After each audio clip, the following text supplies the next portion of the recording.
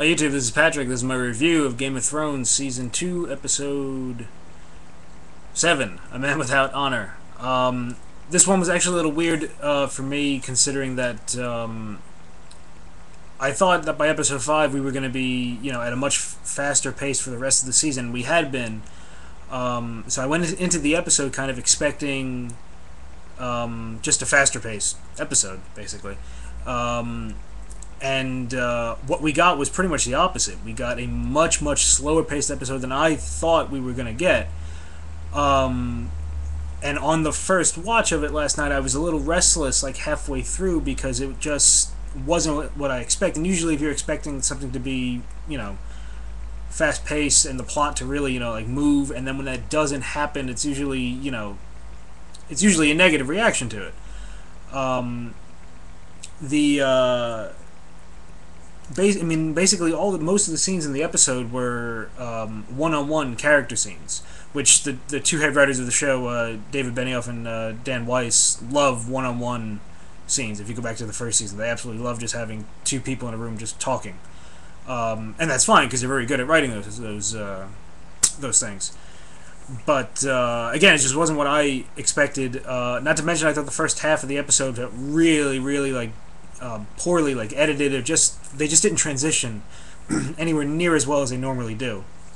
I felt like we were jumping around way too much, and yet we were moving slow. So it was just very, if we were jumping around a lot and crazy things were happening everywhere, then it's a little different.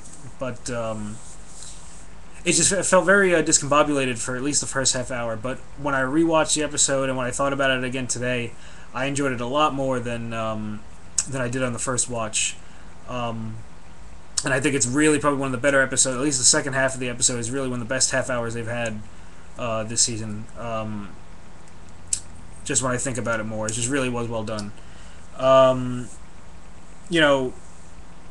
Basically this was the last breather before shit hits the fan. Which is coming because we know they mentioned Stannis is like 4 days away from King's Landing. And that's going to be episode 9, so things are really going to ratchet up next week and then forget about the last two. So it's actually smart. It's a smart move to take a little breather here when you go on this season on a rewatch, I think. Or at least I hope it's going to be. But anyway, as far as Stannis does go, I'm a little worried that maybe it's almost too late on obviously he'll be next week to set up that he's going to, attack, but did we get too little of him? Was it not set up well enough? We'll find out next week, I guess, on that. I'm a little worried about that. I hope it doesn't feel too rushed next week, but we'll find out. The Arya and Tywin scene, it's the third one in a row. Another great scene. They have great chemistry. The Mountain, the new guy that plays the Mountain, has lines. I'm still not really convinced by him, but whatever. I like how the two characters, Arya and Tywin, are just feeling each other out. I liked all their references, their exposition, just history. Each one, Tywin saying she reminds him of his daughter, and just both kind of just playing games with each other. It was a lot of fun, but I couldn't kind of help think that if they gone to the well too many times with these two characters, like the third week in a row we're having a scene like this, should they have done something different? We'll see how it goes forward. I've loved these scenes, but it almost felt like it was this could have been one where they could have really moved plot ahead for this one part here. We got the guys being hanged outside in Harrenhal. Great CGI shot, by the way, of Harrenhal on this spot. But I don't know. It just felt like maybe we should have gotten more plot on this section of it. Instead, we got a great one-on-one scene. But I don't know. I'm not gonna be too negative on it because I enjoyed it. So it's just kind of. I don't know. Johnny Egret was very, very funny. It was the lighter part of the episode. It makes Jon look like such an idiot, which is very funny. And you kind of forget that Jon, like Robb and Sansa and Arya and Bran and Dany, are all basically learning as they go here. They're all very, very young. They're younger in the books. They're about 4 or so years younger in the books. So but still, these people don't know this world really that well yet, and they're finding out and making mistakes. Also, I liked the other day that Jon everyone kind of gets a taste of everyone else's, world here, and what other people's like views are, and how strange everyone is to everyone else, and they do that a lot also. Um, Probably no more strange than what the wildlings think of like everyone else, but especially the Night's Watch and all their vows that they have to take. Um, but anyway, the whole thing with the wall was a lot of fun, and obviously that's going to pick up a little bit because now John's been captured, or we'll just get more, uh, more crazy wildlings, which would be good. Um, Danny, yeah, Karth isn't as exciting as it could be. Um, or I should just say it just feels a little. Whenever we go to Karth, I'm thinking like, all right, let's see what they have. I never think like, all right, nice, we're here. Um, I like that she kind of complained to Zaro about like, I don't want to hear about where you're from again, because I was already tired of that. Like, I'm sure people were tired of Danny yelling about her, fire and blood shit. Um, the Jorah Danny scene was the real like one-on-one scene that we had here. It was very nice and awkward, and the talk about trust again, and you just can't trust anyone. What you find out, what she finds out later on, she's sort of having like a growing. She's throwing like half a tantrum, which she's upset, but she's also, she has reason for how pissed off she really must be. I mean, everyone, even like Jorah, her like her best, advisor, just like wants her, and she's like, "You gotta be shitting me with this." But it's just you can understand where she's coming from with that. The Lady Gaga woman, Quaith, I think her name is. She seems kind of unnecessary. All right, she's odd. She's wearing a mask. She's tattooing some guy. We got a little like mythology and stuff in there. Didn't really feel needed because it's not like Jorah would have been able to help from what happened at the end of the episode anyway. We saw what happened when he did intervene. Nothing. The guy just pulled a Obi-Wan Kenobi and just fucking dropped his robes.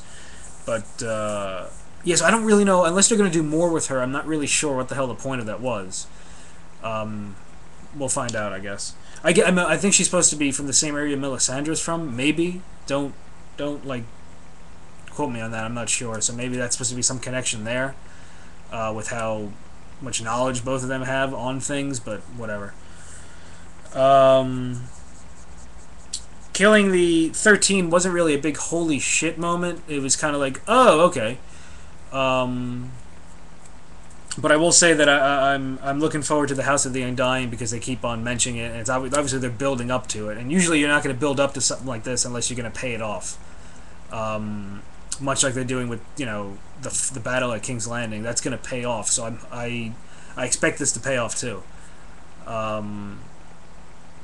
And Danny's situation does feel more desperate, which is nice. There needs to be a little urgency there on her side, because that stuff can get really, really just dull really, really fast, because she's so far removed from everyone else. So there's a sense of urgency, which is good. Moving on to King's Landing, which was just fantastic this week. Sansa was pretty much shut down by the Hound and continued her learning curve on the world not being a kind place. Tries to thank him and he just like throws it back at her.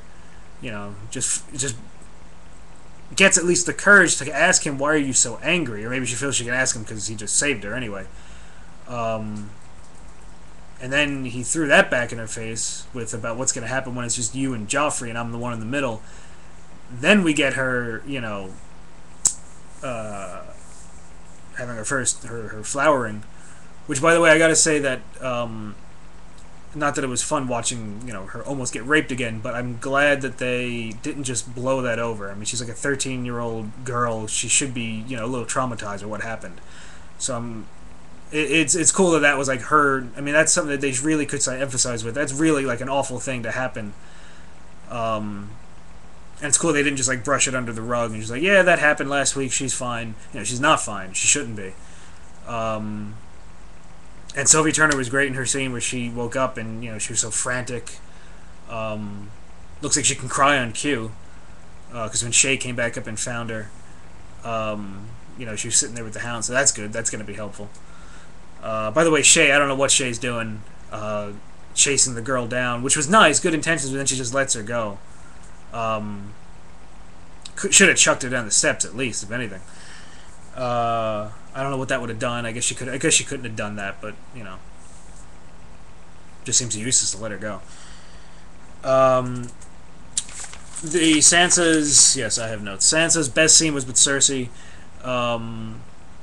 Cersei's two scenes were great this week. It was nice that Cersei is not just oblivious to everything going on. She understands that Joffrey is just a monster, and she was able to connect with Sansa on her past. I love that she was able to talk about Robert, but basically know in her heart that Robert is nowhere near as bad as like Joffrey was, and she knows what Sansa's going to have to go through. And it's a very appropriate Mother's Day message, which I'm pretty sure probably wasn't intended. They didn't know this was going to air on Mother's Day. With Cersei just saying, just love your children, that's it. And Sansa's still kind of playing the game, saying, oh, but I do love Joffrey. And Cersei knows she's bullshitting, but even Sansa kind of like takes that away a little bit, and it's just, says, well, shouldn't I love the king? She's really, actually, genuinely begins to ask her questions. And it was a nice connection scene. And obviously, Cersei's not going to be, she's not just doing it just to be kind to Sansa. She's doing it to help, to make sure Sansa doesn't stab Joffrey in the throat or just whatever, just doesn't, try to figure a way out. She's just basically telling her how you're going to have to deal with it. It was just a great scene. And her scene with Tyrion, I felt horrible. I guess I didn't feel horrible for Cersei, but the two of them being able to coexist in a moment was really, really nice, and I almost really wish that they could somehow just coexist, because it would be so, if Cersei was just a little more kinder all the time, and Tyrion and they were just able to get along, they would really be able to, be very strong about how they would go about things, but instead it's just a mess. And I love Dinklage not knowing how to comfort her. That was simultaneously funny and very, very sad, because I kind of wanted to see him, just reach out his hand or give her a hug or something, but it was very funny. The Robin Talisa thing, we all know where that's going. They're just making it a little more, obvious, I think, week by week. Yeah, so best scenes this week were with Jaime, who we haven't seen since episode 1.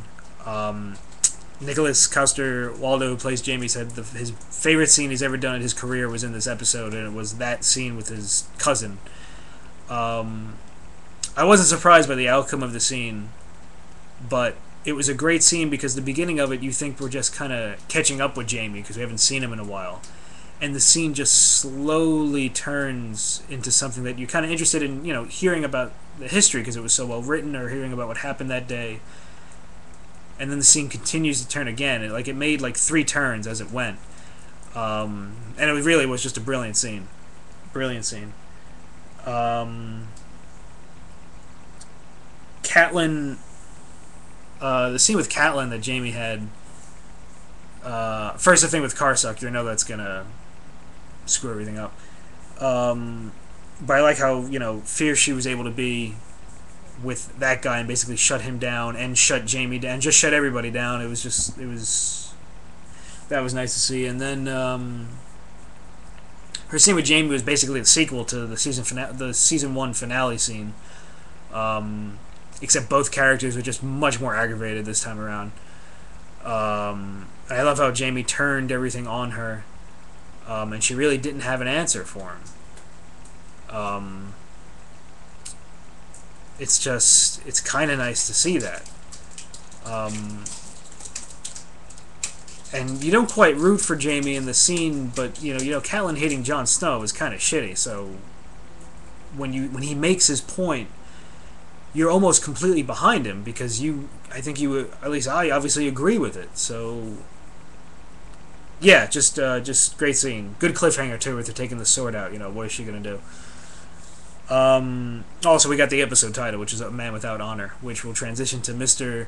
Greyjoy up in Winterfell doing a bang-up job. Yeah, he basically has no honor. He's completely in over his head, and he let two children die. Hopefully, they didn't burn alive. Hopefully, they just burned them after they killed them.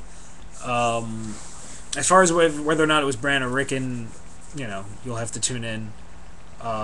It was a great cliffhanger, and I loved Greyjoy's face at the end of the episode because at the beginning he's talking to Lou and he says, "Oh, everything's a game." When he sees those two dead, charred kids at the end, his face is just like, this isn't, fun. This is serious stuff, and he's not ready for it. And you know that it's just gonna turn so bad for him, which he deserves now. Uh, but it might not be as satisfactory if you watch it from beginning to end, as far as the way the season is going.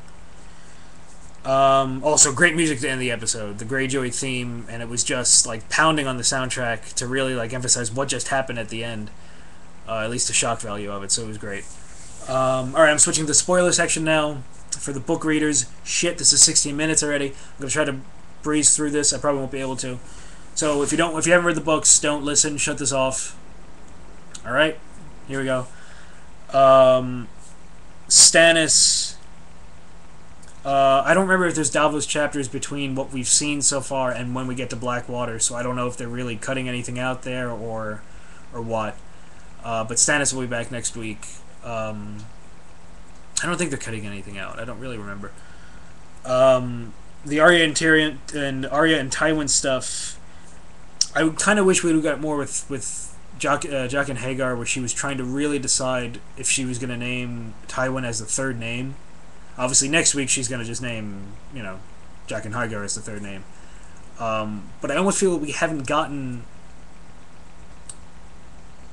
to the point where she would do that yet. Like, maybe that should have been set up a little bit this week. We'll see how it plays out next week. Excuse me, we'll see how it plays out next week. That is happening next week, if you look at the episode synopsis, so.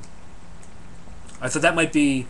See, I thought that might feel a little too rushed with the idea that they did too many Arya Tywin scenes, as good as they are. But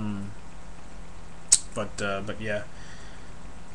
It was nice to hear the Brotherhood without banners again. Obviously, that's coming in season 3, so I'm glad they were mentioning it here. They've done that before, but I'm glad they're keeping it in. Smart of them. As far as Jon goes, I had the little mini rant last week that it's going to end the same way with him killing Halfhand, and it's going to. But I was kind of hoping that Halfhand would recapture them this week. Instead, I'm kind of weary on how Jon's going to get back to him. He's going to, but I guess they're going to have the wildlings capture him too, which people are going to complain about, but then not completely forget that that's pretty much what happens in the book at the end. Jon and him have to fight because they are captured. So, I'm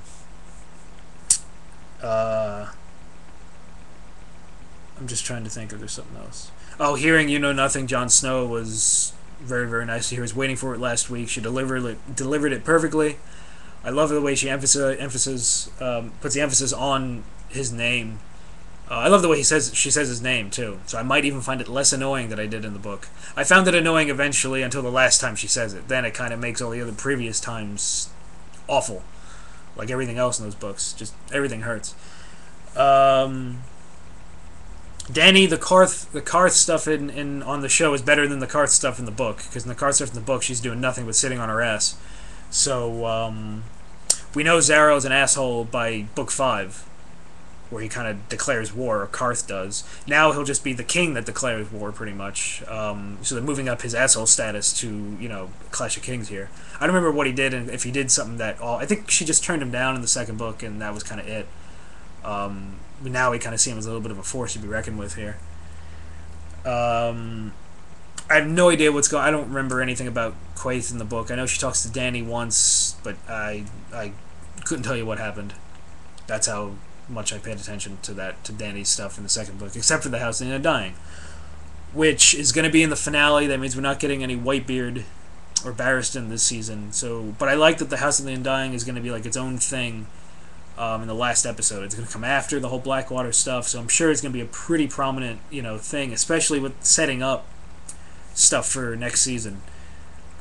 So I'm really looking forward to it, and the fact that they're doing all this weird shit before we get there, I'm really expecting some batshit crazy stuff now. I didn't think we were gonna get that, but I expect it now. 13, all dead. Who cares? Sansa, I like that they use the yay Rangers scored. Watching the Rangers Devils game, that they use Sansa's when she almost got raped as the substitute dream before she had her period.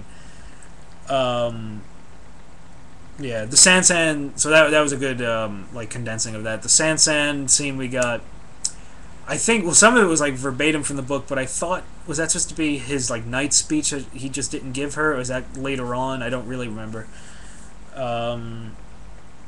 Cersei counseling is she's a little bit kinder in the book. She counsels her and is a little kind of bit of a bitch, but she does counsel her. I liked it here more just because I don't know. I like the I guess I like kinder people, so I don't know. It's just me. The Tyrion Cersei stuff. I know Cersei hugs him in the book when I think she finds out that Renly's dead. She gives him like a huge hug, and Tyrion is like so shocked and almost enjoys it that it's a little sad. That's what that scene reminded me of this week. It's a completely different scenario, but that's what it reminded me of. So I'm glad, at least in my head, I got some version of that part from the book that I liked. But it's so extra painful, though, because she's going to just screw with him next week. That you saw from the preview with Shay or whatever she's going to do. So it sucks. Rob and Talisa or Jane or whatever. The scene felt like Bolton was going to say something to him, and it was like a deleted scene where he got cut. I do like that Bolton's hanging around because Bolton's one of his downfalls. So, yeah. I don't know what drama they can really add to the Rob Talisa stuff that they're doing right now. They're doing pretty much probably the best they can with it. Awesome for the Karstark stuff that's in. Get to see Rob, take his head off next week, or somebody's head off next week, so that'll be good. On top of finding out what happened with Bran and Rickon at Winterfell, which I guess we're going to get.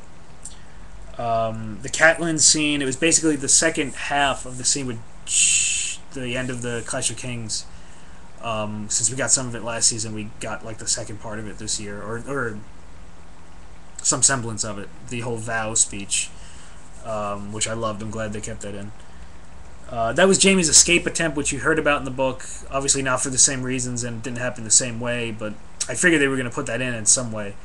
I'm glad they did. I thought they would put it in earlier. I can't believe we took six episodes to see Jaime again. But, yeah. The first Brienne interaction was hilarious, and automatically looking forward to it even more now than I was before. Okay, pretty much at the end here. Theon, I guess they're not hiding in the crypts, everybody, or do they double back and go hide in the crypts? Is that what they're gonna do? Or I don't know. They're just automatically going into the woods. And Theon didn't char. They didn't char the bodies in the book. It's just their heads dipped in tar. This was much more unsettling. So props to them. Again, I'm being worse people than Martin sometimes.